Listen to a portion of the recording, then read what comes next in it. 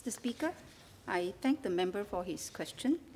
Please allow me to share with the House the information on the assistance rendered to our hawkers.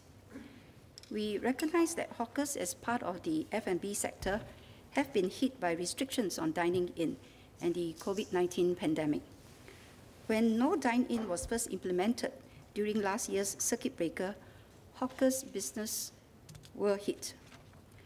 This continued even when dine-in resumed subsequently due to the implementation of group size restrictions and default working from home arrangements.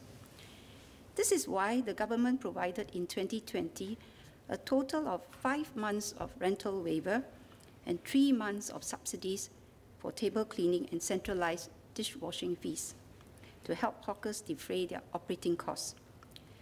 When tighter restrictions on dine-in was imposed again this year from 16 May to 13 June and subsequently extended to July, the government stepped in to provide 2 months of rental waiver and subsidy for cleaning services from mid-May to mid-July.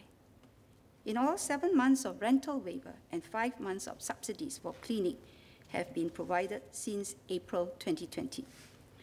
Eligible hawkers would also have received $9,000 in financial support in 2020 via the Self-Employed Person Income Relief Scheme, or SERS. In addition to the rental waivers, the government also froze all hawker stall rentals increases from April 2020 to March 2021, while allowing rentals to decrease according to market valuation during the same period. Let me explain how stall rental rates are determined. When new hawkers obtained vacant stalls in NEA-managed hawker centres via monthly stall tenders, the rent that they pay is the amount they tendered. There is no minimum rental. As the media has reported from time to time, some hawkers have successfully secured hawker stalls for as low as $1 per month. There are also stalls where successful bidders have tendered high bids to secure a choice stall at their preferred locations. This open tender system ensures transparency and fair pricing, particularly for stalls in high demand, such as those in locations with high footfall. These rentals are kept unchanged for the duration of the 3-year tenancy period. When the tenancy expires, we do not put up the occupied stalls for tender, as this will be disruptive to the hawkers who have built up their business and customer base. Instead, rentals are adjusted based on independent professional valuation that considers factors such as the footfall of the centre, stall size, and prevailing market conditions to assess the market rental. The rent is then adjusted towards the assessed market rate. Stallholders who had initially tendered a bid higher than the assessed market rental at renewal will benefit from a downward adjustment. Similarly, stalls with rentals lower than the assessed market rate will see an upward adjustment. Stallholders can choose a tenancy of 1, 2, or 3 years during their renewal. Due to the impact of COVID-19, the valuation of the large majority of cooked food stalls has declined in fiscal year 2021. After the freeze in rent increases from April 2020 to March 2021, the tenancies of 341 cooked food stall holders were up for renewal between April to June 2021. 58% of them had their rentals revised downwards to the market rate. The decrease for this group ranged from $30 to more than $2,500 per month. 37% continue to pay the same rental, same as their existing tenancy. The remaining 5%, that is 17 of the 341 stallholders, had their rental increases of between $10 to $300.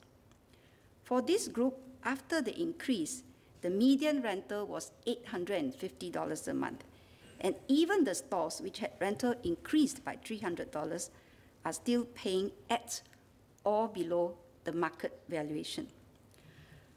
Most stallholders are aware that increases towards the market rental level are in fact moderated.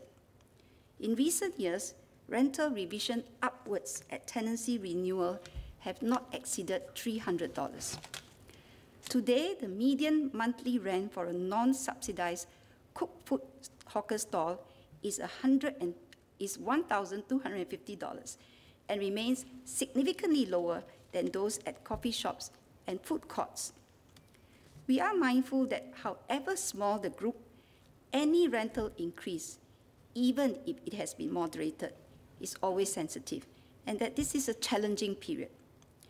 Hawkers who continue to face financial difficulties because of the increase after the most recent 2 months rental waiver from mid-May to mid-July 2021 can approach NEA for assistance, and NEA will do a careful review on a case-by-case basis. These measures have in sum contributed to helping our hawkers sustain their livelihoods during a difficult period.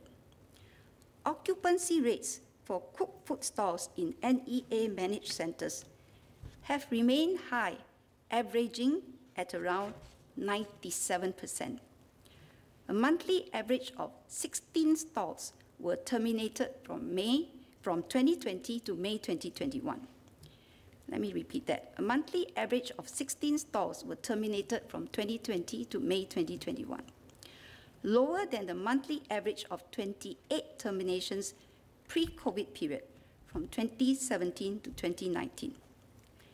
Mr. Speaker, I would like to assure members that the government remains fully committed towards offering timely support to help our hawkers weather the challenges brought upon by COVID-19, and will continue to monitor the situation on the ground. For hawkers whose livelihoods are affected due to centre closures as a result of COVID-19 clusters, the government will look into providing rental waivers for hawkers affected by the closure. In the case of the Bukit Merah View Market and Food Centre, hawkers operating there are already covered under the current rental waivers till mid-July. Any hawkers who have been served quarantine orders or whose incomes have been adversely affected due to COVID-19 can also continue to seek additional support via various financial schemes, such as the Quarantine Order Allowance Scheme, the Courage Fund, or the COVID-19 Recovery Grant, or the CRG. For hawker centres impacted by COVID-19 clusters, it is crucial to regain public confidence and assure returning customers that there are no compromises to cleanliness and hygiene standards. NEA has been working with stakeholders such as cleaning companies and town councils to ensure proper deep cleaning and disinfection of common areas and the adoption of robust workflows to clean and sanitize tables. And we will continue to do so. Advisors can also work with their grassroots and hawkers associations to assure the local community that it is safe to return to these hawker centres when they reopen, and rally the community to support our hawkers. In this regard, I want to thank and commend advisors Ms. Joan Pereira and Mr. Melvin Yong and their grassroots for galvanizing support for the hawkers of Bukit Merah View Market and Food Centre and the hawker centres at Red Hill to help them overcome this tough period.